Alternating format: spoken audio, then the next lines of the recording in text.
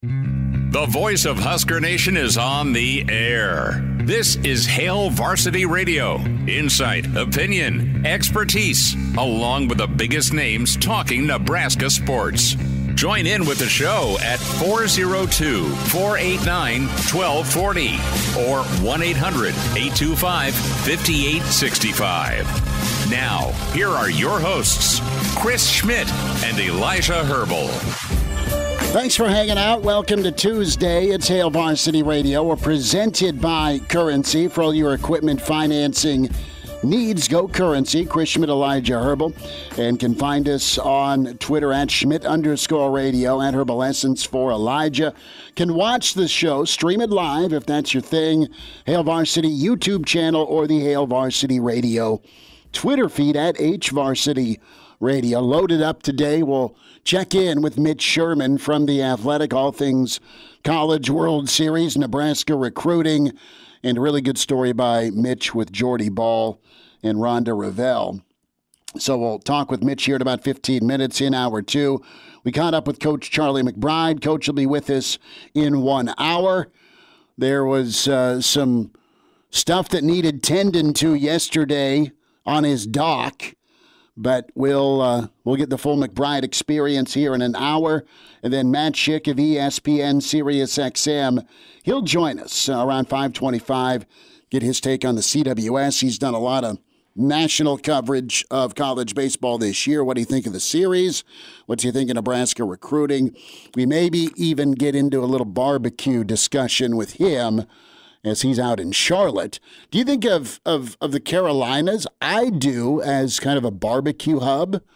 Omaha, BuzzFeed had a story out, talked about it this morning on KFOR, where Omaha came in at number 8 as a barbecue town. I think it's underrated as a state, Nebraska, and your usual suspects when it comes to Kansas City, Missouri, Kansas City, Kansas came in there, Memphis, Austin. I mean, you had your usual folks, Omaha breaking in, but nothing from either North or South Carolina. I know it's a different sauce. Not the difference bad, it's a very tasty sauce. A year ago, we were in Winston-Salem. This time of year, tremendous barbecue, good barbecue. I'm more of a dry rub dude, so I don't overly sauce. How many people do you know with smokers that fire up and rib out a couple of times a month anyway when the weather's nice? Oh. Barbecue's here to stay and people love it. And it's easier with the pellet grill options. Yeah, I will say Carolina, this is so funny we're having this conversation today because I literally had this conversation last Friday with one of my roommates. We were talking about this because I saw some tweet out there. Your pulled pork is a staple, a go-to. It's easy and it's wonderful. Well, yeah, the pulled pork is great. And that is actually where pulled pork pretty much originated in this country was Absolutely. Western Carolina. Yeah. Western North Carolina is where it originated. It was where these German people came. The Germans. Yeah, and they took a traditional dish, which was pork shoulder with a zingy vinegar-based sauce, and they kind of melded it with some African-American culture and stuff around the Carolina area and turned it into this like backwoods barbecue, which then got that taken up. It was a vinegar-based barbecue sauce with a pork shoulder. You pulled it apart, put it on sandwiches. That's where pulled pork originated from. So Carolina is very important there. And then the eastern half of the state, known for its whole hog barbecue, which I have not gotten the chance to try. I'd love to try some Carolina whole hog, along with that Carolina gold sauce, the mustard-based sauce. Yeah, that's the eastern part of the state, which is iconic, but I kind of get it. I don't put it near the top of my barbecue list in this country because you don't think of Carolina barbecue when you think of barbecue in this country, I don't think. Like, sure, it's got the staples, but I think of Kansas City's kind of got the sweeter sauces. That's what I think of with Kansas City. It's like they do a little bit of everything, but their staples, the home runs, sauce. the brisket. Texas's home runs the brisket. That's though. true. See, because I think of like whenever I power rank my barbecue spots, I go start off with number 1 Memphis. Okay. I love a Memphis mop sauce. They do the rib. They do the mop sauce. It is fantastic. At number 2, I go probably Kansas City because of the regionality of it. I can get to Kansas City, and that's what a lot of the barbecue around here is originated off of is Kansas City. And then I think I go down to Texas because Texas is its weird own thing where it's like salt and black pepper only on the rub. If they do a sauce, it's like a black pepper-based sauce. Got a little. It's kind of more my alley. Give me more of the rub and go from there. It's not my thing, but I understand the iconicness of it. I don't think you can leave Carolina off of the list because of the history. I mean, barbecue in this country really originated in the Carolinas. Fair enough. We'll get Schick's perspective on it. Let's get your perspective. Speaking of barbecue, I think I want. I will do one of those tomahawk bone-in steaks because somebody picked LSU, somebody picked Florida, and the steak and the beer bet, the series was won in emphatic fashion by those Bayou Bengals. How about this? I have a really, really good steak sandwich recipe.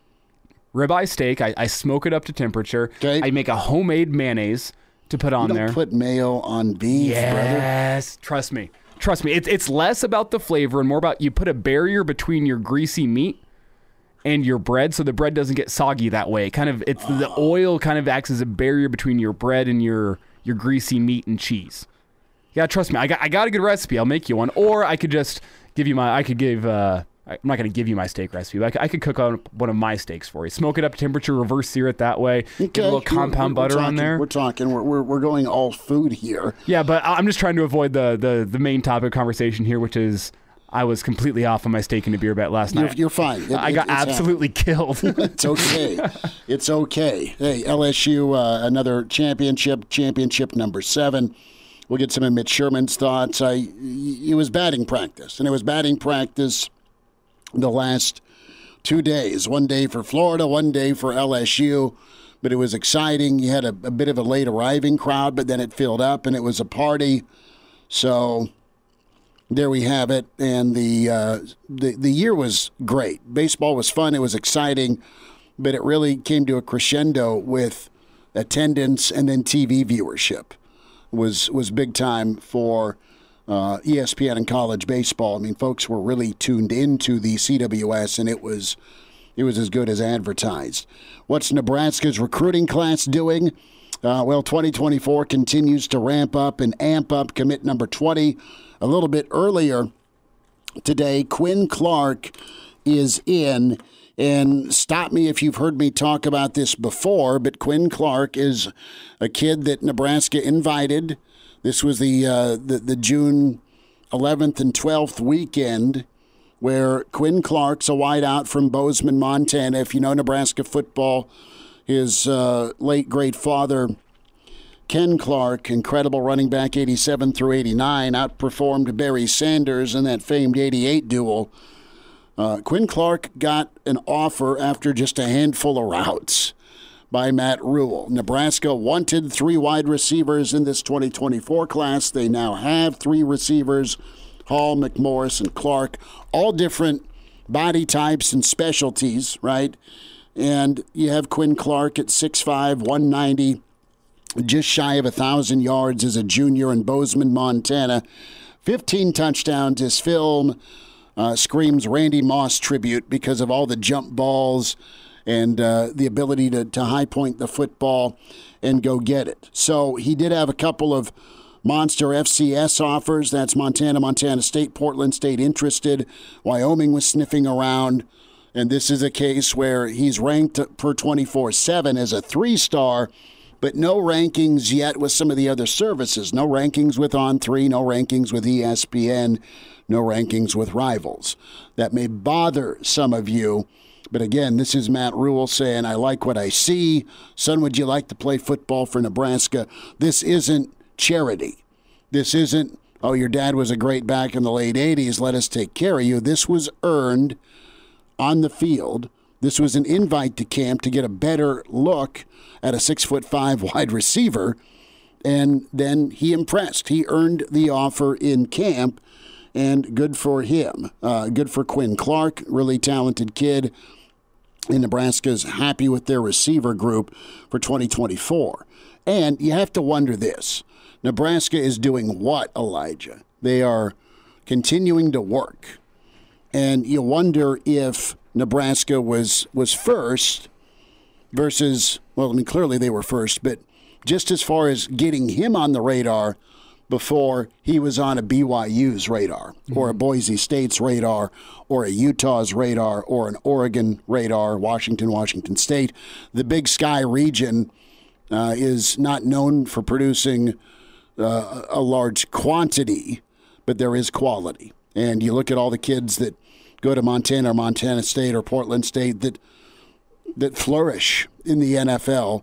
You just happen to get a 6'5" Husker legacy to say yes today for Nebraska, and excited to see. They can also do what they want here. If they want to put some weight on the kid, Yep. If they want to put some weight on the kid, guess what? Maybe you got another hybrid flex guy, or dare I even say tight end. And that is kind of where my mind went because of something we heard from Rule a couple of months ago. I can't remember which podcast he sat down with, but we heard it here on this show where he said, hey, whenever I was working with defenses, not only in college but the NFL, the number one thing that they're worried about is speed beating them over the top, getting burnt deep, and it's 70 yards for a touchdown because your corner or your safety can't keep up with the guy running 4.3. That is not the mold that Quinn Clark is cut from. I'm not calling him slow, not by any means. He's still a great athlete, but he doesn't follow that mold of he's not a 4.2 guy. Of what we've seen. Jalen Lloyd, Malachi Coleman, Davon Hall, Isaiah McMorris, all these guys have real track speed that they have shown not only on the football field, but also in either electronically timed 40s or running the 100 or 200 meter dash. Like those are what type of guys those are. Quinn Clark doesn't necessarily fit that mold. And again, I don't want to call him slow.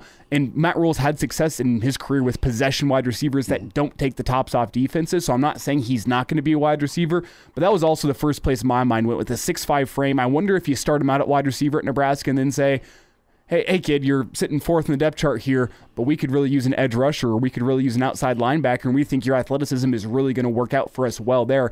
I wonder if he's a guy that is listed by the recruiting services as a wide receiver, but Nebraska sees him more as an athlete, a guy that could go in a couple different places.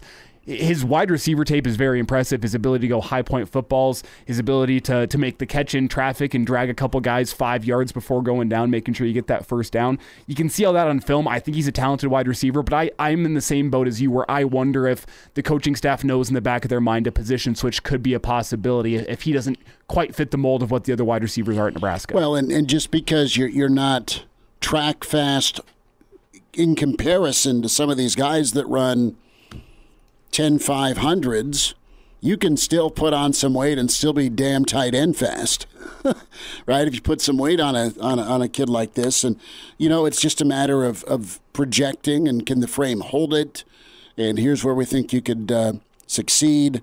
And just a different tune, per se, for you. And being fast is not the be-all, end-all to being a wide receiver. You got to be football fast. I mean, you have the freaks. Randy Moss ran a 4.3 at the combine. Same with Calvin Johnson. Maybe 2 for Randy. Yeah, and then you look at Jerry Rice, the best wide receiver of all time statistically. He ran a 4.7 at the NFL Combine. So let's not act like you have to run 4.3, 4.4 to be a successful wide receiver. I think in a 6'5" frame kind of works out a little bit better there, but I just think there is possibility, should it come to that, of a guy maybe flipping over to defense being an edge rusher. Well, and they loved his route running, his ability. He's precise. I mean, he'll be able to get open with that size anyway if you want to throw a jump ball to him, but just when it comes to route running, feels like he was pretty advanced, not only to get this offer, but Nebraska really excited to get Quinn Clark into the boat here for 2024.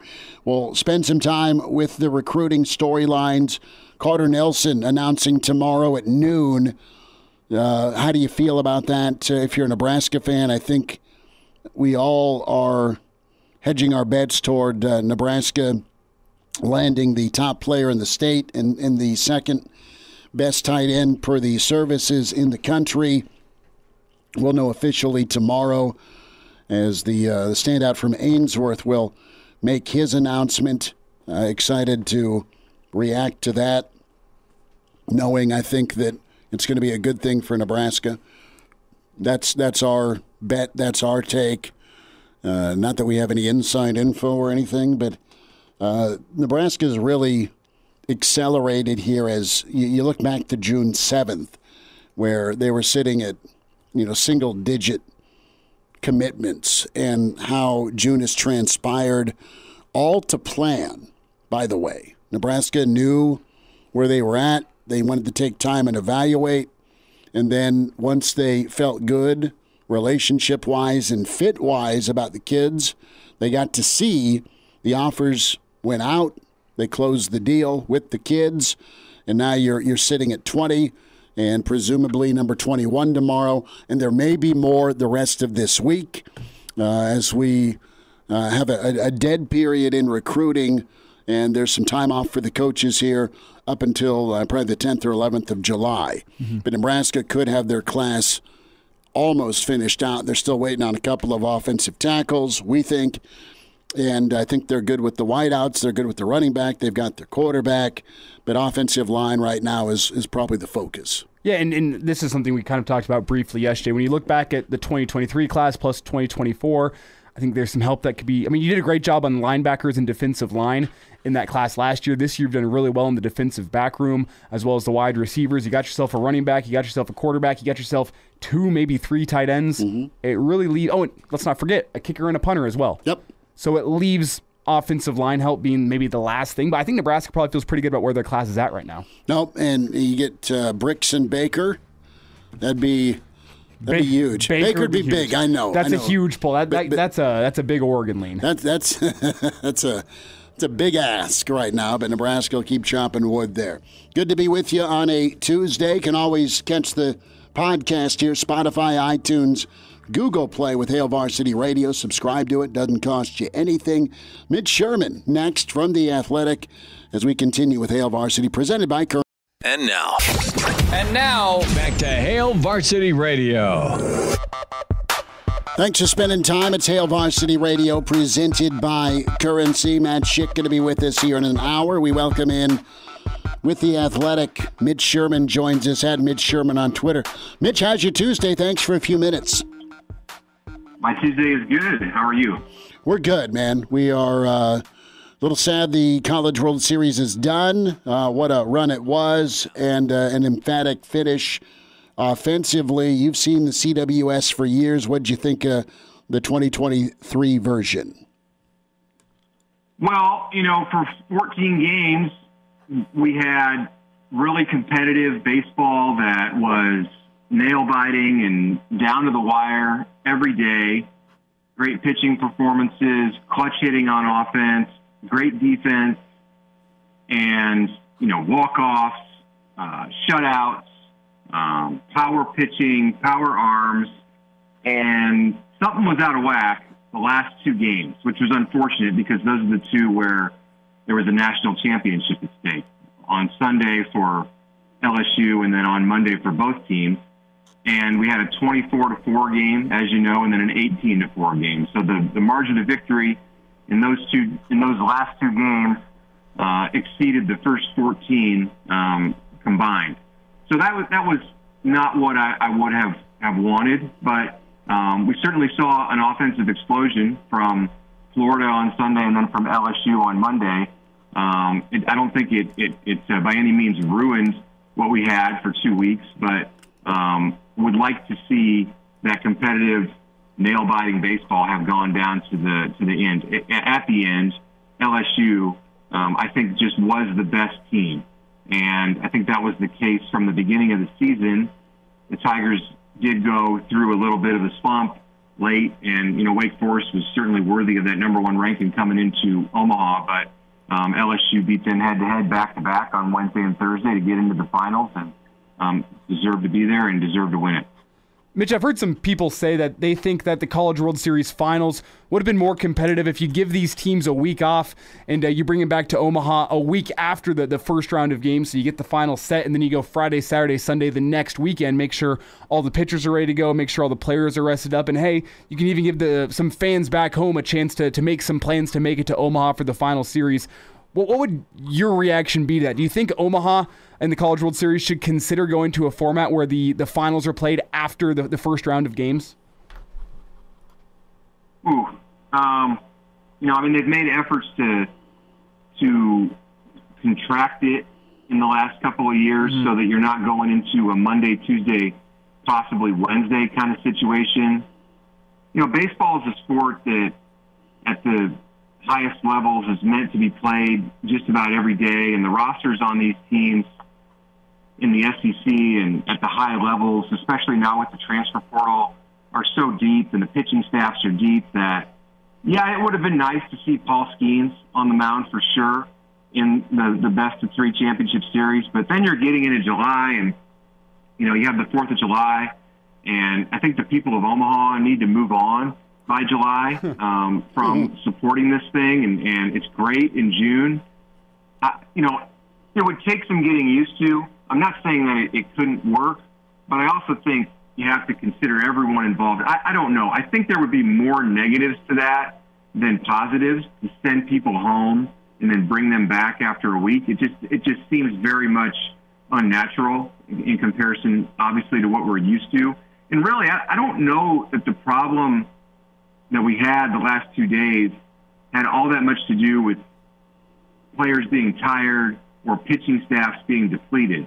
In fact, Florida's pitching staff was set up well for the championship series because the Gators played just 4 games to get to the finals. Or was it 3? I think it was 3. But they were not taxed. It was 3 and LSU played 5. So I don't think they needed a week off or 5 days off. LSU's pitching staff was more depleted because it came through the losers bracket, but not so much to the point that the Tigers couldn't handle it. I don't think the problems that LSU had on the mound on Sunday were related to a pitching staff that was out of gas. Mitch Sherman's with us, Hail Varsity Radio. Mitch, a thought with recruiting going to shift up on you, and Nebraska has accelerated now to 20 verbal commits for 2024. You have Quinn Clark making his commitment today. You have a trio of Bell West standouts, of course, with Davon Hall and McMorris. Friday did theirs on Instagram. Likely or possibly an announcement from Carter Nelson towards Nebraska tomorrow. We'll wait and see at noon there. But your reaction here, I mean, we rewind here a few weeks and Nebraska's in single digits, and it's been downhill in a great way for Nebraska and Coach Rule here as they head to July. Yeah, 20 commits at the end of June, and likely more than 20. I mean, if you get Carter Nelson tomorrow as the cherry on top to what has been the month of June, I mean, it's going to go down as, at least right now, recruiting's always a let's check back in 3 years kind of situation, but for right now, it just looks like, Nebraska's done a great job of executing the plan that it wanted to execute. And I recognize that there are some players, some prospects in this group that weren't necessarily hard gets for Nebraska. I mean, when you're recruiting against Eastern Illinois and Missouri Western, it isn't necessarily about winning the battle and, going toe-to-toe with the competition. The battle is more internal and in doing the job that you need to do in evaluations and in finding players and overturning rocks that haven't been overturned by other programs around the region. And, all we can do right now is either believe or not believe that Matt Rule and his staff have done that. And historically, that is what they've done in recruiting, is go out and find players because they've needed to do that at Temple and Baylor in Pennsylvania and in Texas. If you're not Penn State or Texas, they've needed to go out and find players that the top programs were not looking for. And they still have the ability to do that. They're not going to sign a class of 25 of those guys, but obviously they see things athletically in some of the guys that they've got commitments from who are not Davon Hall or Isaiah McMorris or Carter Nelson or Mario Buford this month. They see things in the other guys that they really believe in and they trust in their evaluation. So let's see what happens. I'm intrigued. These guys are still athletes. Just because they don't have 4 stars by their names, some of these guys are still running 4.5 and under 40s and, high jumping 7 feet and putting up numbers that would look great at an NFL combine. And they have the raw skills that these coaches feel that they can build winners with. So if you want to believe that right now, then I think you have to look at this month of June, especially if Carter Nelson comes on board tomorrow, as being a big step toward what Matt Rule is trying to build in Lincoln. Mitch, it feels like this class really took a turn for the better when Matt Rule and staff secured the commitment of Daniel Kaelin. Is that causation or correlation, do you think? Do you think that this class has come together because of Daniel Kaelin, or do you think that was just a part of this class coming together, if you understand what I'm trying to ask you here? Yeah, I do think you need a quarterback to really get things going. And if you look at the class now, the 20 commits, 10 of them are on offense, and only 3 of those offensive players were on board before Danny Kaelin joined the class at the end of May. I mean, clearly you don't have the same kind of in with Davon Hall and Isaiah McMorris and Carter Nelson if you don't get Danny Kaelin. I'm not saying that everybody on the offensive side committed because of him, but it's important. That's why quarterbacks commit early. It's important to have a quarterback that you can sell to your other recruits on the offensive side, especially, but really all over the team, because just how important the quarterback is to the makeup of a roster. So, and then you add in the fact that the personality of Danny Kaelin, the fact that he was in Lincoln for other official visit weekends, for unofficial visits to help host players after he committed. He's been a great advocate alongside this coaching staff to help move things along in the month of June. And the performance that he had at the Elite 11 finals, I think, legitimized what the Nebraska coaches believed about Daniel Kaelin coming into the month of June. So I've got, it's a great question, and I've got some more on that coming out tomorrow morning on The Athletic. I was at Bellevue West this morning and had a little roundtable discussion with Danny and Isaiah and Davon to hear about their weekend and their thoughts on everything that's happened this month and while they were on campus last weekend. So that'll be out tomorrow morning on The Athletic. Man, that'll be a great read. Mitch Sherman with us from The Athletic, at Mitch Sherman on Twitter. Mitch, real quick, I know you posted a story here with Jordy Ball and kind of detailed that question and the answer, why leave such a great situation in Oklahoma. Give folks a little snippet, if you could, about your story on Jordy. Yeah, I think people heard her at the press conference last Tuesday and heard Rhonda Revelle at Memorial Stadium talk about some of the reasons that she was motivated to leave Oklahoma after winning 2 national championships and being the most outstanding player at the Women's College World Series this spring. This story, I think, goes a lot deeper into some of those reasons, and I was able to sit down with Jordy and sit down with Rhonda and Billy Andrews, who was a teammate in the past of Jordy and a teammate in the future of her at Nebraska, the All-Big Ten shortstop for the Huskers, and talked to Jordy's dad, Dave Ball, who's a firefighter in Papillion, and some of her high school and club coaches and people that she's been associated with in the Nebraska softball community. I think it really paints a picture that's genuine and gives a great indicator,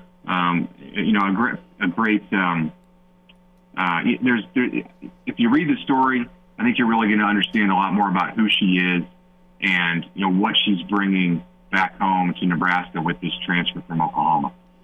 Mitch, about 30 seconds. You got a weekend of baseball, or do you get a little break?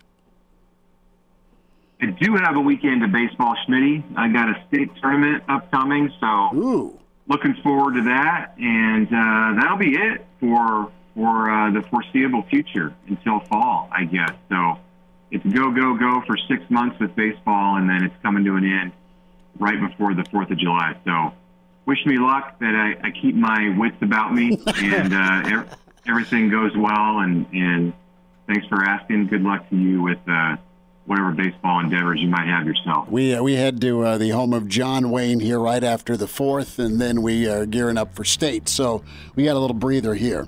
Mitch, take care. Best to you and the baseball team, and we'll check in here down the road. Thanks for the time.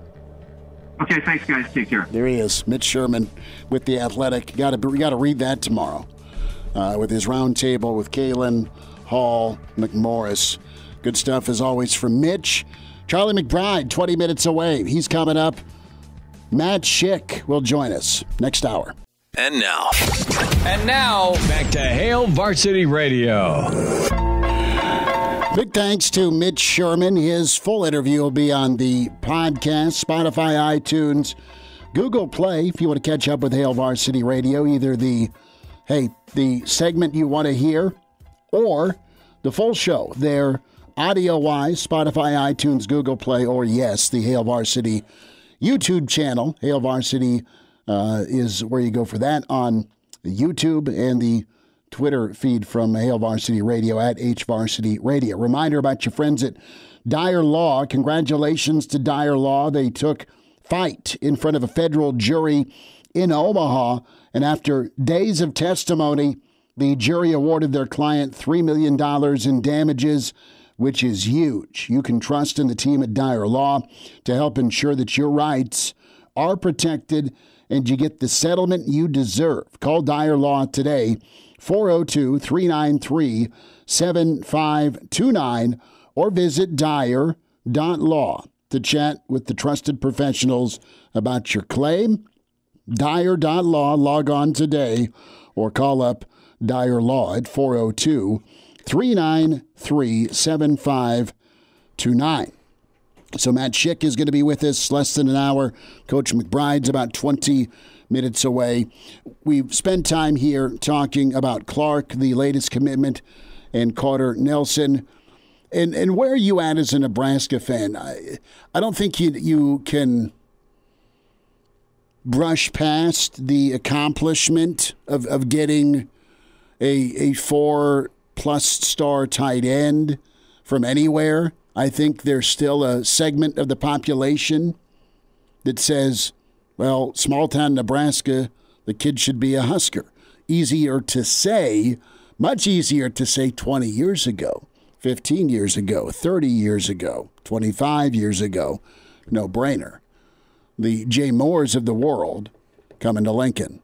The Amon Greens of the world coming to Lincoln. Not that there wasn't a fight for them, but you got them. Well, Carter Nelson could signify that Nebraska is done fooling around. It already signifies in short order with Rule and his staff that you get McMorris in the boat when he wasn't even fishing in the Nebraska pond. Same with Hall 6 months ago.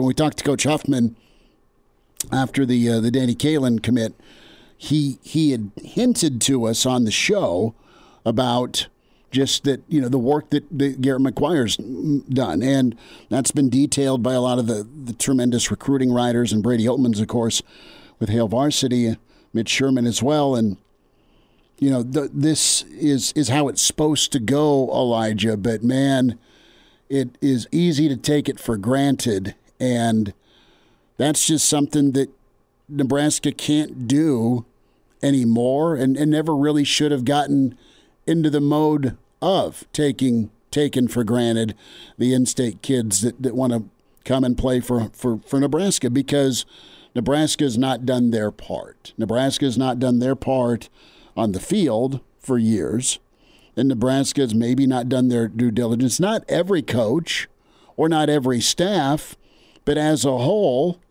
you've just had some missteps. And for whatever reason, you got a stud signal caller going down to Oklahoma State, Flores from Gretna.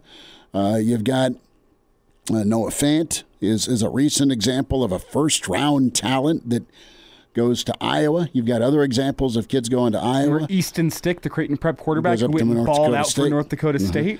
You've got, my guy we talked about last week, Christian Lokacher. I know he was only here briefly, but he was an in-state kid while he was here, and you lose him to LSU after he came here because he was committed to Nebraska. He went to play with Bando. Mm-hmm. Well, and then look at some of the talent from previous Bell West receiving corps. I mean, they found their way to Iowa or other schools, Wyoming, and done well. A couple of kids are in the NFL. So Nebraska has come in with Rule and his staff and absolutely zeroed in on Nebraska and beyond in that 500-mile radius. And Rule's talked about it. It's one thing to talk about it. It's another thing to do. And they've done a really pretty good job. And Mitch is right. What's the tab look like in 3 years? Mm-hmm. Is the tab comped in a great way because, wow, these kids have performed and produced and been developed? Or did you miss? You're going to have misses. But the point is you don't want that ratio to be horrible. And part of the problem with missing, and it could be beyond the kid just can't play, it's, the kid is tired of your BS or they're going to go somewhere else in the era of the portal, and you don't even get a chance to coach them up because they're gone in a year. Well, the problem is within the past decade, there's been more Nebraska kids that have been drafted after going to other schools than Nebraska kids who have gone to Nebraska and been drafted. Mm-hmm. And it's not close. Who are the in-state kids that have been drafted from Nebraska in the past decade? Cam Jurgens, right at the top of the list. Austin Allen. Austin Allen got drafted, correct? Or no? Was he undrafted? Free agent deal. Undrafted free agent. Let's expand to NFL. Kids that went to the NFL, either drafted or free agency. So Cam, Austin Allen. Garrett Nelson. Okay. Ooh, and we're running out of names that are off the top of my head. That's okay. Those are three. And feel free to chime in if we're missing an obvious. And we probably are. I mean, a decade's a long time to go back. No, it is. It is, but, you've seen it dwindle in the draft. Where, for the love of God, Nebraska's draft streak was snapped. Where you'd been going 50-plus years. So, kudos to the work Nebraska's done. Let's see the development happen. I'm fascinated to get Coach McBride's insight on this because when he was recruiting, there was Max Prep or there was Blue Chip. There was a publication out that listed the top 50, but Nebraska went on their own evaluations. If that name so happened to be a super prep player, so be it. The world knew Amon Green was number 1 or 2 running back in the Midwest, if not the country. Mm-hmm. So you got to go get him. But to what Mitch talked about, you're turning over every rock, and you're going to go get kids that you think have some talent, and let's coach them up and get them better.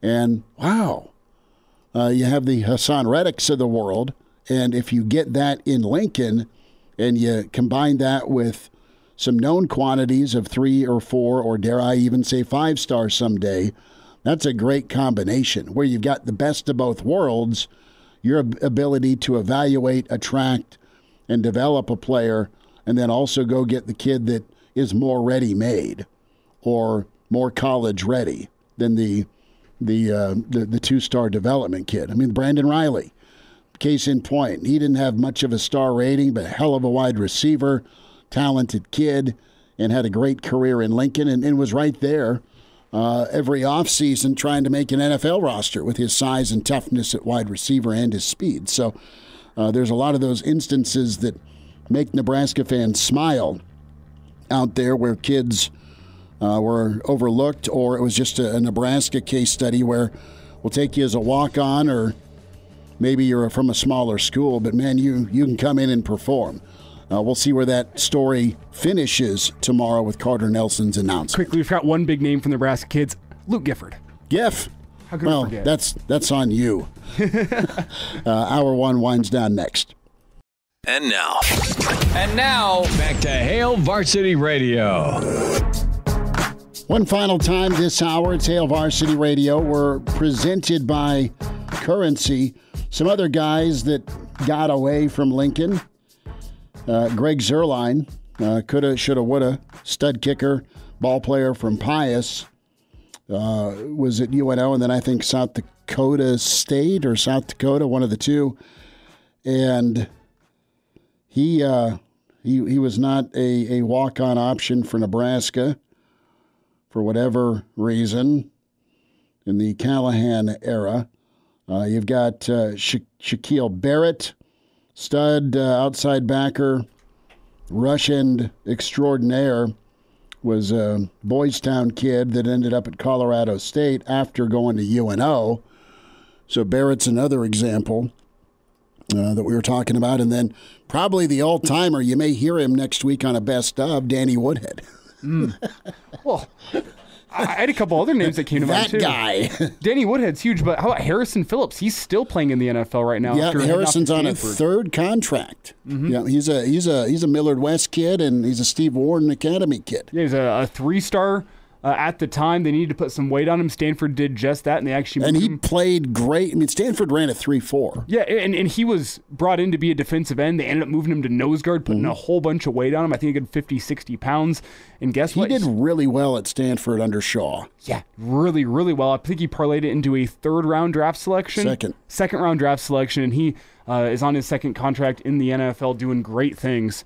I remember talking to Harrison on signing day and then also on draft day, like after draft day. And then he always comes back to the community and helps out and does camps, and he'll do a youth thing, and that's really impressive. Noah Fant's another notable one. I actually saw him over the weekend at the College World Series. Yeah? How would he say to you? They're hanging out. No, I didn't say hi to him, dude. I wasn't going to say hi to him. That's an all-time recruiting story.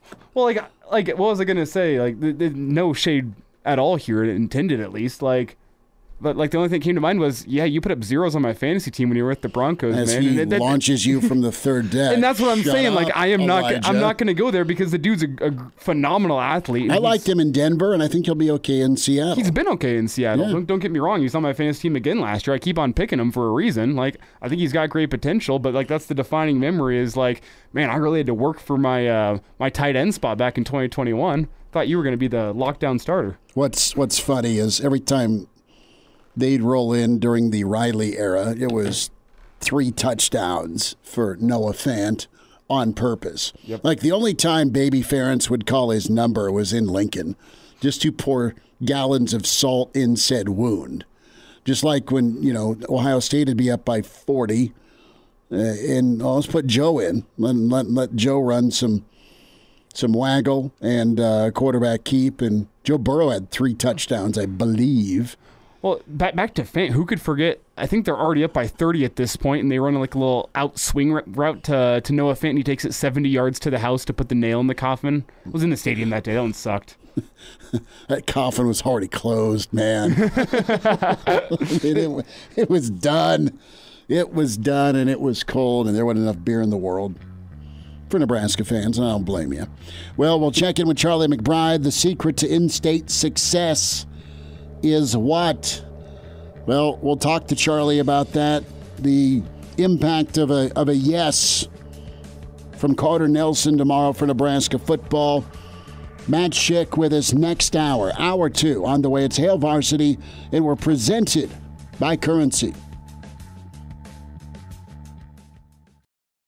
The voice of Husker Nation is on the air. This is Hail Varsity Radio. Insight, opinion, expertise, along with the biggest names talking Nebraska sports. Join in with the show at 402-489-1240 or 1-800-825-5865. Now, here are your hosts, Chris Schmidt and Elijah Herbel. Back with you, it's hour 2. It's Hail Varsity Radio. We're presented by Currency for all your equipment financing needs.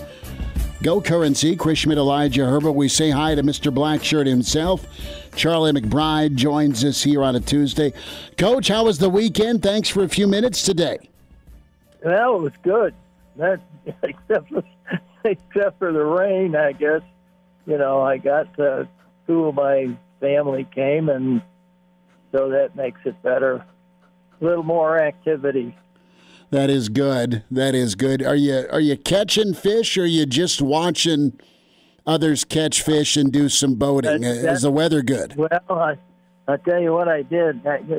Saturday morning, I got my binoculars out, and I just watched a couple of guys catch fish, and so that's good. I have not fished this weekend at all. But that's because I'm lazy. You're just letting others have a shot, I think, right? Yeah. I just been kind of rolling with the wind here around here. It's been bad, and it's kind of uncomfortable for those guys out on the lake. Sure. Anyway. Well, Coach McBride with us. Coach, busy recruiting stretch for Nebraska as we look at the month of June. And Nebraska was at single digits in commitments at the start of the month. And after today, they are up to 20 already. And the latest is a legacy And I wanted to get your thoughts here on Quinn Clark, because his son committed today to Nebraska as the third wide receiver of the 2024 class. Pretty impressive for Nebraska to get not only a legacy, but a kid they really liked from what they saw in camp. Well, their kids are usually better than their fathers. Please, mine have been. Yeah. No, but I that's really great. I mean, that along with young kid Dickey, the fullback that's going to walk on. I mean, when a kid says that's his dream, that he's always wanted to be at Nebraska and everything, that makes a big difference. And I'll tell you where it helps. It's on the goal line. Mm-hmm. And I mean, those are the kind of kids you want around. Kids that really want to be here and really are giving it everything they got. And plus their parents are, a lot of these kids are playing for their parents. I mean, they really work at it. And I'm really happy to see it. I'm happy. I know his dad would be pretty thrilled if he knew. Charlie McBride's with us, Hail Varsity Radio. Coach, I wanted to get your thoughts. We don't know what the announcement's going to be with Carter Nelson, the really talented tight end. He's as good as it gets from a ranking standpoint, but he's an 8-man kid with worlds of talent. It's been a fight because everybody from Nick Saban to Notre Dame has been by to see him, and I think Nebraska's got a good shot. What would it mean to you for Nebraska to get such a high-profile recruit, even though he's an in-state kid? Well, I think that's the key to it. I mean, I think the out-of-state kids, you don't know. I think you still. I think it's in some ways still an open market even after they commit. I worry a little bit about some of that. Some of these guys at other schools that kind of keep pushing. But if we could get him, that'd be the best. I mean, it'd make kind of put the frosting on the cake of the recruiting. And a young kid like that, I think that those are the kind of people, it's like you'd say you have to get them. Mm-hmm. And, if you don't, that's a different thing. And I always said, though, that when I first came here, we lost a kid to Iowa, and we lost a kid a couple of years later from Creighton Prep to Notre Dame. And the parents were adamant, and they were really nice people. I mean, this big old tackle, and they just said that he's been in a parochial school all his life, and they'd like him to stay in one, and he ended up going to Notre Dame, which I didn't have any arguments with that. I don't think you can argue anything like that when you have the family behind you like that, and I think that's a big plus, too, when you have your folks behind you. I know that I had a little bit of a tuggle with my folks going to Colorado from Chicago. It was, if I had it to do all over again and know what I know, I don't know about my decision. But I have some great friends, and that's where you make a lot of good friends, and a lot of guys will spend their lives here, especially the guys from out of state. It's really funny how they stay. Some of the guys from the state leave, but I think job opportunities in Nebraska are just going to get better and better. Charlie, whenever you look back at Nebraska's previous recruiting weekend, they had 14 kids on campus. They started the weekend with 7 of them committed, I guess 9 if you want to count both Davon Hall and Isaiah McMorris. They're now up to 11 of the 14 committed. As a coach, what would that make you feel? This is supposed to be your big summer recruiting weekend. You have 14 kids on campus, and before the end of the week, 11 of them are already committed, and possibly 12 by tomorrow. Well, I think, the biggest thing is when you have that many kids on campus, you feel good about the fact that you ought to, as a coach, maybe you ought to keep your mouth shut and let the players do the talking. Mm-hmm. Because they're the ones that are going to be on the field together.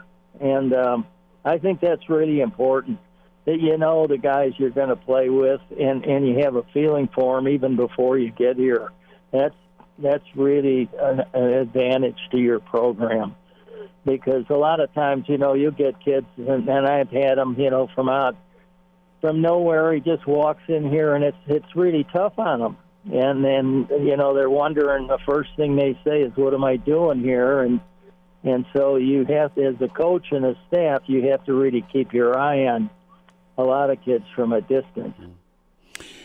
Coach, what do you think about this staff, their plan, and their execution, where they have invited kids they've seen on film, they've gotten kids to camp, they've evaluated in person, and then they've extended the offer? It sounds familiar. I mean, did you guys work like that? Yeah, right. It's familiar. We sure did. We had, our camp was a little bit longer than most of them. In fact, we got really a pretty good look at them, because ours was a good solid 3 days with, one testing day, and then of course we released them on the last. But they worked, a good 2.5 days as far as our drills and things we wanted to see, and so there were a lot of guys that we, it helped on our walk-on program, and it helped in our scholarship program. And when you're working with kids, in your position, and you can go into a meeting and say, hey, we better take a look at this guy, or we better take a look at that guy, and somebody will, say the same thing about their positions. And so you may end up with 10 or 15 kids right off the bat, and then you test them, and you find out a lot more about them, too. So, when you have them and you get a feel for their personality and how they get along with others, it makes a big, big difference. Charlie McBride's with us here. It's Hail Varsity Radio. And Charlie, we got some breaking news in here from Brady Oltmans of Hail Varsity. You can find him on Twitter at Brady Oltmans. In total, 108 Huskers this year earned the Big Ten Distinguished Scholar Awards. Of those 108, 10 were football players, meaning they recorded a GPA of 3.7 or better. I want to get your take. What's the importance of having guys that not only are high-level football players, but high-level scholars as well? That's something that Matt Rule has emphasized during his first few months on campus. Now I'm going to get your take. What's the importance of having scholars in addition to football players on your football team? Well, I think not only is it important for the coaches to, for evaluation on a player, but I think it's important that in the long run that the parents of these kids, when they come in, are saying, you mean you're first in the nation in academic All-American? And the second school is Notre Dame, and you're 25 to 50 kids ahead of them. That makes somebody think a little bit. Because I know guys, if you talk about intelligence, I was in charge of pro scouts. I used to kind of get the scores of the tests that they gave, and we had guys that were the number one guys in that whole testing class, that were there, and guys that got grades that were out of sight. And so, you know that it's number one is the school system starts from the beginning. And then if you follow through in the state, same with the university. I mean, a lot of times when you say Nebraska, you're thinking, if you're a kid from the East, you kind of think, I don't go out in a wheat field or a corn field or, go out and see what beans look like. That sometimes it makes a big difference when all of a sudden people say, whoa, wait a second. Mm. And the other thing is that it's not for a lot of kids, they don't want to go to school at a huge, huge university where it's like you're a number, not a person. Coach, when it comes to in-state recruiting, how do you have an effective relationship not only with the in-state kids, but also with the in-state high school coaches? What's not the secret, but what's the successful route to take where you can be able to show up to a small town or a big town and be able to get info on kids that you want to keep home? Right. I think a lot of times what happens is that it spreads out of not only from the coach or the head coach, it spreads out through the community. When the coach has a lot of connections, because it is small, at lunchtime they may go eat somewhere with guys and they talk about it. That person goes and talks about it, and it gets back to the parents.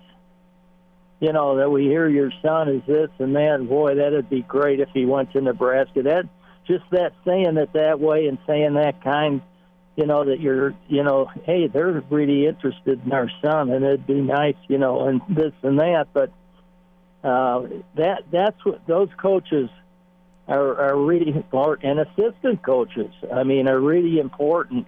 I think one of the things that I found out how important it was when I retired. I went out to Arizona, and I know some of the coaches out there. I got involved as a member of I was actually a board member emeritus of the State High School Coaches Association. And I got to talk to a lot of guys and talk to a lot of coaches how they did it. And some coaches came into the staff and did clinics for their coaches. And it really, especially the in-state guys, it really helps. You know, sometimes, it'll take the summer. It'll say, hey, I'll stop by, and you want to get your coaches together, I'd be glad to talk to you about it, you know, and things like that. So you have an advantage that way of being close to them and keeping them as part of your, you know, so they feel part of your program. And, you know, I know that in Nebraska, Tom, you know, and I think the head coach is the guy that has to create that. And Tom did a great job. He went out himself and drove a car himself and recruited himself and, you know, and stuff like that. So he never would go with any of us in the first week of recruiting out. He was in the state the first week of that we were eligible to go out, you know, after the season. And he was trucking. I mean, he looked like death warmed over coming in on Friday, but you know, he did it, and he did it every year. He did it, and it really helped with the walk-on program also. I just wondered, did T.O. ever get a speeding ticket? Well, I was with him when he got one, but I guess I'm not supposed to talk about that. We'll continue this one, the T.O. speeding ticket next week. That's pretty funny. I know one thing. They named a highway after him from Hastings to Grand Island. I can say this: he got one of the first tickets on it. No way! I guess Tom's not the type, but you know who this highway is named after? Yeah. I think his wife might have got one too. That's pretty good. Well, I'm in good company then. Nice. Charlie McBride with us. Coach, you have a good rest of your week, and we'll check in next Monday. Okay, bud? Okay. Well, we hope we don't get to a point where we go over the top or something. That's scary. But if it happens, it happens, right? Yeah. You take care, Coach. Thanks again. Thanks for having me, guys. I appreciate it. Okay. Bye now. There he is, Mr. Blackshirt, Charlie McBride.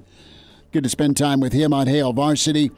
We'll hear from Matt Schick, College World Series, Nebraska recruiting. Hour 2 continues with Hail Varsity. And now, back to Hail Varsity Radio. We welcome in with ESPN and, of course, Sirius XM. Matt Schick with us. Schick and Nick Show, of course, the podcast you catch with Hurrdat. Schick, how's the summer, man? Are you scheming, plotting, strategizing for a championship run on the diamond? There's a lot of things happening here right now. Great to be with you. There's nothing more coveted than a 9U All-Stars, District Championship. You can go down the list, NBA Finals, College World Series, whatever. But it begins and ends with 9U districts. And so it's kind of where we're at right now. Those are held 45 minutes from our lovely abode. And so it's daily trips to a place called Huntersville, North Carolina. And tell you, we had a heartbreaker last weekend. We were down 4-0, came back, took the lead. We're up 6-5. Lead, bottom of the 6th inning. I mean, this is it. Tied, first and second, nobody out. And 4-hole hitter pops out. Next guy, line drive left field, diving catch from a kid. And winds up doubling off our runner who made a boneheaded mistake. And we wound up losing the game, guys. I mean, the kids have washed their hands of that game right now. I mean, this was 3 days ago, right, or 2 nights ago. But I'm probably going to live with that one for a while. Kids are playing Fortnite, and I'm settled in for a fortnight of grief. Well, you'll walk it off, I'm sure. There's times that you know, Whitey Herzog had his moments. Don Zimmer had his moments. And it worked out okay. Tony La Russa, God knows, has had his moments. You mentioned it's like Don Zimmer. It's like, as long as I don't get thrown to the ground by Pedro Martinez, I'll be fine. I'll be fine. The last thing you want. Words of wisdom. That ruined it for me because I loved Zim growing up, and I loved watching Pedro. And then when they clashed, to see the old man get spiked, that made me weep a little bit, Schick. Yeah, it's tough to see your favorite and your legends grow old and then tumble, getting beat up by a guy 30 years younger. It's really hard.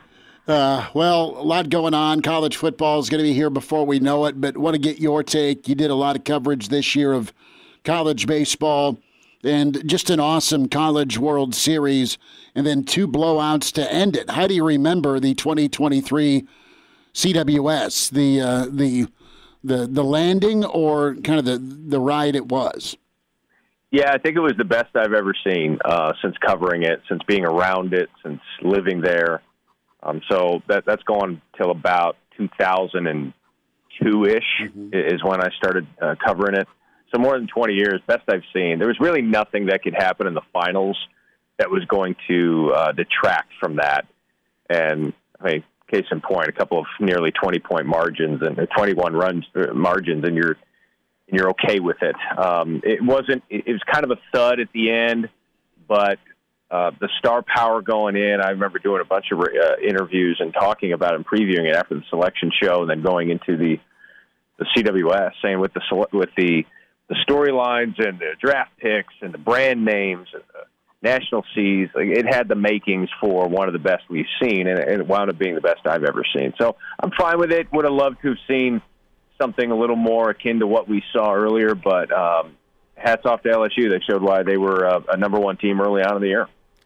And Matt, we're getting some of the early viewership numbers out of Game 3 from last night. It was the top telecast of the day, broadcast or cable, with 3.4 million viewers, meaning Game 3 of the College World Series actually outdrew last week's NBA draft. And I want to get your take on just what the national perception is around the College World Series. Do you think that the game has been grown to a point now where people around the country want to watch the College World Series? Because I remember growing up, it always felt like something that Nebraskans cared more about than the rest of the country, but I feel like the rest of the country is starting to catch up with Nebraska's interest in the College World Series every single year.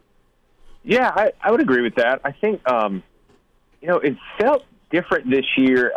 The hype felt better. The attention felt more, I guess, zoned in nationally. And maybe that's because I can remember doing live shots outside Rosenblatt and back in the day for KETV Channel 7, and also knowing, okay, when are we going on? Because the NBA Finals are still going on. We're on late. We're on ABC, so we're on late.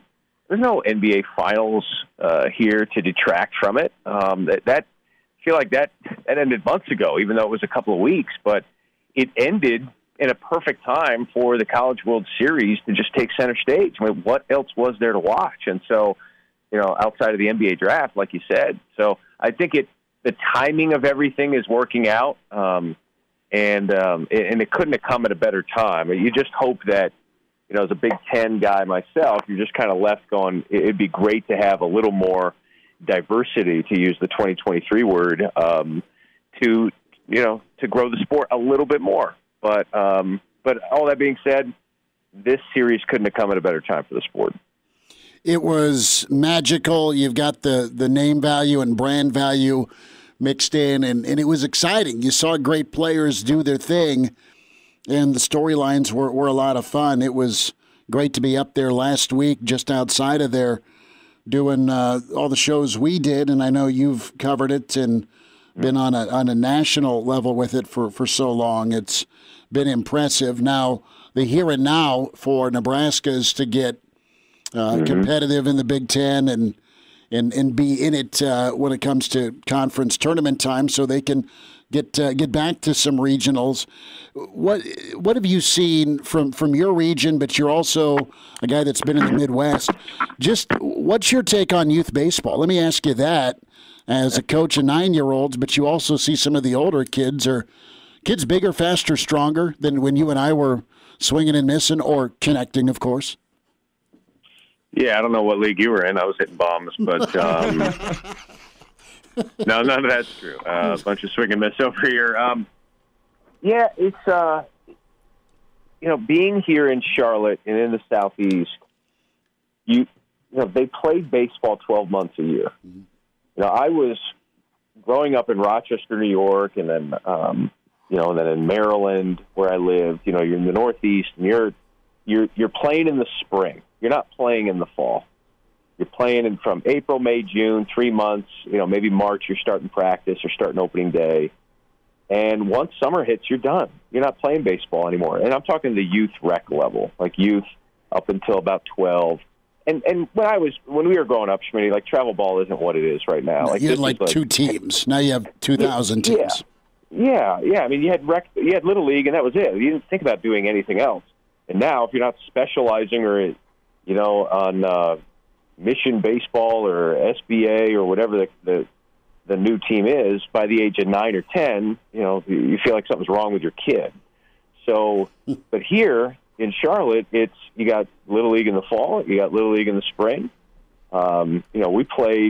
We had our championship rec games in November. And if you think I mentioned the word championship to let you know we won it, you're correct. But that was September, October, November. The season went, and right before Thanksgiving, we wrapped up. You're not doing that in Nebraska. You're not doing that in Michigan, New York. So that helps a lot. And then the other thing that's really tough for Midwest teams and Midwest schools is that you are the NIL that has taken over college athletics has permeated college baseball to the point where it is going to be really difficult for the Big Ten to catch up unless they decide to divert a lot of resources to the sport, unless there is a streamlined start date that lines up where Big Ten teams can actually open the season at home instead of on the road for 6 weeks. Like, there are things that make playing in the Big Ten unattractive, and that's one of it. You can't control the weather, at least not yet. Maybe we've made progress on that. But the SEC, Tommy White goes from NC State to LSU. And you're kidding yourself if you don't think that there was some money involved in that. Thatcher Hurd goes from UCLA to LSU. He gives away his NIL money, which was great for him, but that's fairly uncommon. But the point being, the players that have good seasons in the Midwest and look like they could be SEC caliber are going to play eventually in the SEC, unless the Big Ten can nip this in the bud. Maybe UCLA coming over to the Big Ten will help some of that. Maybe it'll simply hurt UCLA. But this is one of those tipping point moments in college baseball where the SEC's takeover mode is 100% right now. They should have won, a half dozen in a row, if not for a drop foul ball in Arkansas. And you're staring down the barrel of it. If you're the Big Ten going, you got a decision to make if you want to be good at this thing. Because otherwise, the College World Series will be the SEC Invitational and the ACC with a couple of good teams there for years to come. Matt Schick's with us here, Hail Varsity Radio. And Matt, in your opinion, is it feasible for Husker baseball and Husker baseball fans to think that making a College World Series could be an expectation for this Husker baseball team. After all we've seen, I mean, Michigan's been the only team that's made the College World Series field from the Big Ten since Nebraska's joined, and that Michigan team needed to catch some lightning in a bottle that season to make the field. Is it possible in your mind for Husker baseball to go and make the College World Series field being in the Big Ten? Possible, yes. Realistic, no. I think it's just as realistic as for the football team to make the 14 playoff as it is for the baseball team to make the 18 College World Series. I think they're not too far apart if they're disparate at all. The trouble in the Big Ten comes with the RPI, comes with the metrics, and if you're playing series in the Big Ten, like there are a lot of teams that you play that you can't lose a game, let alone you have to win the series. You got to sweep. Some of these losses will hurt you. So unless you can game the RPI, or unless that system changes, or unless the format changes where they take a page out of the Mike Rooney handbook and go, hey, we're going to, instead of 14 regionals at 16 sites, we're going to do 32 best 2 out of 3 sites and make that, help grow the sport in that way. But the metrics in baseball really, the Big Ten hurts you. And playing in that league, and there's really no way around it. I mean, look at Maryland. They go out and win the Big Ten. What's their reward? Go on the road and play Wake Forest, the number 1 overall seed. Like you're not getting out of that, and that's what the best the Big Ten has to offer. Indiana goes to Kentucky. Maybe had an opportunity to win that. They don't. Iowa goes to Indiana State. Can't get over that hump. So there's just a lot there that is working against this league. And when you're going up against leagues that have 8, 9, 10 teams into the field, and you're getting 3 or 4 at the most, and you're not hosting regionals, I mean, that's where this comes down to. Can you host a regional? Can you host a super? And the numbers tell you it's unrealistic for the Big Ten to do that unless they catch lightning in a bottle. Unless Maryland beats UConn last year in the regional final, then they likely host a super. Outside of that, it's going to be really challenging unless you're able to go on the road and win on the road. Few minutes here, Matt Schick with us, Hail Varsity Radio. We'll check in another segment with Schick coming up on Hail Varsity. We're presented by Currency. And now, back to Hail Varsity Radio. Matt Schick's with us, ESPN, of course, Sirius XM, Schick and Nick podcast at ESPN_Schicks, where you find him on Twitter. Matt, I know you do weekly and daily Sirius XM shows. Wanted to get your take on what's next for the Big Ten, specifically in this playoff era before it expands. You got one more rodeo with the West and the East, but interested to see, and I guess your stock value in Michigan. Do you think they're ready to take that step, and are they still the team to make that step for the Big Ten and win a championship for the first time since, well, Zeke and company did for Ohio State? Yeah, I think they're positioned to assert themselves again this year. It starts with the lines of scrimmage. Not sure how the defensive front will replace a couple of their key guys, but I know the offensive line is going to be top 5 in the nation. I think that the interesting thing about Michigan is, we talked about this on the Big Ten radio program that I host in the mornings on Sirius XM that you referenced, is that they started doing this Georgia beat Georgia period in Michigan practice. And when I read that, I thought, how has this program transformed to the point where, yes, you're still focused on Ohio State, but now you're not punching up at Ohio State. You're punching past them to Georgia. And you haven't played Georgia in 2 years. But what did they just see? They saw Michigan themselves beat Ohio State handily with some big plays, but handily in the fourth quarter, and then saw that same Ohio State team nearly beat Georgia. So right now they got their sights set on, hey, we know we can beat Ohio State. They might be more of a speed bump than the roadblock they used to be, but we know we can beat Ohio State. We have to beat Georgia and teams like Georgia if we want to win a national championship. And, they're not doing the beat TCU drill. They know they beat themselves in that national semifinal last year. Now it's time to compare yourselves with the best of the best. That's still Ohio State, but you've proven you can do it. So I think Michigan has transformed themselves into thinking that they can and will win the Big Ten. Their over-under is 10.5. And if you take the under, you're saying they're not winning the Big Ten. I think they're going to be the favorite to win it. They got the known commodity at quarterback, and they're in reload mode right now. Their non-conference does not include Notre Dame, which it does for Ohio State. So I think if you're a Michigan fan, you're feeling really good, and if you're a Nebraska fan, you're probably like, why not us? Matt Schick's with us here at Hail Varsity Radio. And Matt, since last we chatted, we got a 2024 and 2025 conference schedule for the Big Ten, and we've also seen USC has put the Big Ten branding on their jerseys for the recruits coming in and visiting campus. And I want to get your take mostly on USC, but also UCLA. Are those two schools going to be contenders in the Big Ten as soon as they join, or do you think there's going to be a readjustment period a la Nebraska after its first couple years in the Big Ten? I think USC will be an annual competitor. I don't think there's any question about it. But it will also be the kind of thing that how will their conference affiliation impact them in recruiting? I think USC is still going to be it was for many years, like if you're in SoCal and you're in California, you're on the West Coast, you belong to USC. And then that took a dip for a while. Now with Lincoln Riley, I think they're turning back to that. But how will the Big Ten affiliation impact that?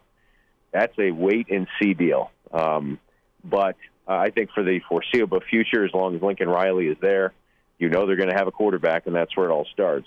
Their defense is going to improve this year, and I think they'll get a nice springboard into next year. It'll be interesting to see, though, what happens at quarterback a year from now. But I think it's going to be yet another challenger for the middle-of-the-road teams in the Big Ten to have to face. And I think UCLA will be fine, too. I think Chip Kelly's kind of proven his mettle, that he actually knows what he's doing and didn't become an idiot overnight. But if you're USC, you're fairly confident going in. At the same time, as a college football fan, I look at the schedules and I say to myself, I don't know how you get through a schedule unless you're Ohio State or Michigan with fewer than 3 losses. I don't know how you do it. And that might be good enough to make the playoff, but your margin for error is still pretty slim. I mean, you go into that 12-team playoff, knowing these games that are winnable, you better win them, because there's going to be enough landmines along the way to prevent you from getting in. Matt Rule's philosophy has been fit. It's been to test, invite kids, test them if they like them, and there's a mutual interest you offer. And Nebraska's done it all. They've gotten some high-profile recruits. They've won some of those recruiting battles. They've also got guys that haven't really been offered by a lot of names, but we've also seen Nebraska offer a kid and then some other big boys start offering. What do you make of Nebraska's recruiting setup now under Rule and how they're going about their business? There's all over the board in a good way, whether you're a high-star prospect or not. It seems like they're using their evaluation techniques pretty well. It's the best it's been in a long time. I think they're set up, the way they're pursuing guys, the way that they're establishing their in-state. I mean, it's pretty impressive to see what they've been able to do in a short period of time, and shoring up the in-state guys for sure. But we talk about it being all about relationships, and that's what it used to be. Now the conversation is about, and coaches will tell you, and coaches that I've spoken with, NIL isn't a part of the conversation. It is the conversation. But it seems like Nebraska is set up to win and be willing to have those conversations with what they've got on the outside and the periphery with that. And also, I think there's some good signs that you see when, you're establishing those relationships in Texas that they have, but you're also making sure that your backyard is being mined for the best. And when you get a Daniel Kaelin, when you get teammates, in-state, wide-out teammates going, you know what, let's go play together. That kind of thing matters. And that tells you that a guy that just showed up at your front door and you didn't know him is now getting you to buy the entire catalog. That's pretty good. And now imagine what happens when he's actually been in the state for a year. I mean, he just got there in December. So I think that's promising. And I think the recruiting that they're doing is encouraging, to say the very least. It's just a matter of of sustainability. Here's what they know is that, if you're going to be a national program, you still have to mind that 500-mile radius, because the further you go from home, the less you're likely to hold on to these guys, i.e. Scott Frost trying to recruit the state of Florida. Yeah. Like, you got to be able to get guys locally and develop. And I think Matt Rule understands we're not going to get the 5 stars, but we have to figure out a way to recruit, retain, and develop. And NIL is going to be a part of that, and their coaching staff is going to be a huge part of that. And I think they're on their way. On their way to what? I'm not ready to say anything there, but I think that the first 6 months couldn't go any better. Matt Schick with us from ESPN and Sirius XM. Good to spend time with Matt Schick. Of course, Schick and Nick podcast, can get that subscription and catch it on Spotify, iTunes, Google Play with the Hurrdat family of podcasts. So check that out. We'll wind down with Matt Schick. We'll get into that barbecue discussion with Schick in a little bit, but great perspective there from a national standpoint on Nebraska recruiting. Reminder about buckling up. Use your seatbelt. It saves lives. It prevents injuries only if properly worn. Buckle up. A message from the Nebraska Department of Highway Safety Office. Will put a bow on Tuesday with Hail Varsity Radio. And now, back to Hail Varsity Radio. Matt Schick's with us, ESPN, of course, Sirius XM, Schick and Nick podcast. Schick, we'll get you out on this. Thanks for the time. Top 10 barbecue ratings came out that we were talking about this morning. No North Carolina cities, no South Carolina love. Mistake or, dare you say, accurate when we talk about barbecue ratings? Well, who's doing this, right? Like, who is doing the ratings? That's really the question. It's like when I always ask, who's promoting what online, and if they and then you have to find out how much money are they making by what they're promoting, right? We all know that in society. Who's telling you what to do and how much money they're making from doing it? So tell me, who is doing this poll? Who's doing the rating? It was kind of a BuzzFeed type deal. Okay. All right. Well, that doesn't really help. We've got some pretty good barbecue here. The Improper Pig is a chain out here that people love. I'm not a huge barbecue guy. I like to fire up the queue. Mm-hmm. But the problem is when you've got young kids are not like, hey, let's go out for barbecue. They're like, hey, let's go out for chicken nuggets. And I'm like, well, I said no nuggets, fellas. Like, I don't want to do that right now. But they're not huge on the queue. So we're trying to get them there. But there are some great places in Charlotte. There are some great places in North Carolina. Carolina barbecue, to me, I mean, if you go barbecue, North Carolina, there are 36 things that pop up on your map. So, and I would know because I live here and I just clicked on the map. So I think that's probably shady from BuzzFeed. I wouldn't trust anything BuzzFeed does. Kansas City, St. Louis, Memphis, I mean, some of the known hot spots, Austin, Omaha made it. But no. Omaha made it over Carolina? There's nothing from North Carolina. I don't have the sheet in front of me, but North Carolina, more vinegar-based. I was in Winston-Salem. And then you have the Carolina gold sauce, too? Yeah, I was in Winston-Salem last year, and I tried their barbecue. I thought it was good, but I'm more of a dry rub guy. Can you get a camera in front of Dana Altman and Nick Baugh and just buy a 20-piece of nuggets and just see how it goes? That would be great. Like, I would love for Dana Altman to watch Nick Baugh eat nuggets and just see what happens. I think that'd be great. Listen to the Schick and Nick pod to figure out what we're talking about, but I think it's a great idea, Schmidt. And get the barbecue sauce. Matt Schick with us. Matt, you take care, bud. Thanks for a few minutes today. All right, guys. Anytime. Take care. Good stuff from Matt Schick, Schick and Nick.